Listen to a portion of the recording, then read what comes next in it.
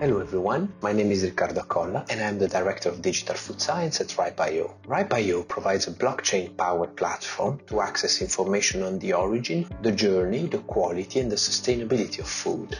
In this short video, we will explore why blockchain and distributed ledger technology are particularly suited to address fundamental challenges of our food system, such as food waste, for example, and how they can be applied to build more resilient and sustainable food systems. A blockchain is a distributed digital ledger, providing a tamper-proof way for each network participant of contributing and accessing data. The two distinctive features of shared governance and data immutability allow to create this single, shared and trusted record of transaction. Applied to the agri-food supply chain, it allows each direct participant as well as external stakeholders such as a regulator or auditors to have a more reliable and complete visibility on the life cycle of food, from the way it is grown, passing through transformation, distribution and all the way to the final consumption.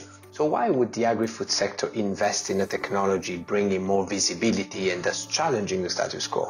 Well, commercial opportunities linked to consumer demand for more transparency are a major driver. Companies use blockchain, often coupled with other digital tools such as QR codes, to provide consumers access to information about their product, thereby building or improving brand trust, and sometimes also the possibility to transfer value back to small farmers. A distributed, secured and shared ledger, capable of receiving and linking information from various sources, is also increasingly used in food waste prevention by addressing systemic supply chain inefficiencies such as inaccurate forecasting, improper storage and handling, and lack of communication between parties. It also provides a much faster and reliable way to access critical information on food safety, making the procedures of product recall more efficient and effective. A growing body of use cases also is around monitoring environmental and social sustainability. As an example, farmers recording regenerative practices and their greenhouse gases impact on an auditable blockchain platform could have easier access to government or private sector incentives, generate additional source of revenue in the midterm through carbon credits, or improve productivity of the land in the long term.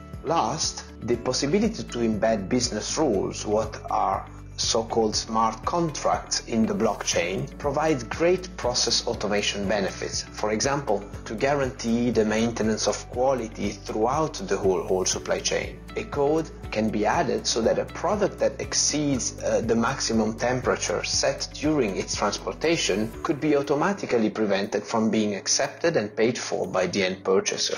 This seems also promising, but how do we go about a practical implementation in the food system? Well, looking at the food value chain, we have multiple known stakeholders, often at very different levels of digitization. Blockchain on its own does little, if not part of a full data acquisition platform capable to absorb and store data and documents from multiple sources, including sensors, static databases, and diverse management systems. Equally important is that sensitive information is protected. Each participant might require its own access rights with the possibility to decide what data to share with anyone else in the chain. A permission ledger with selected access rather than a platform open to anyone is often the most suitable choice. Critical to a successful outcome is not to rush to implementation without building a solid case, including desired outcomes and appropriate incentives for each participant.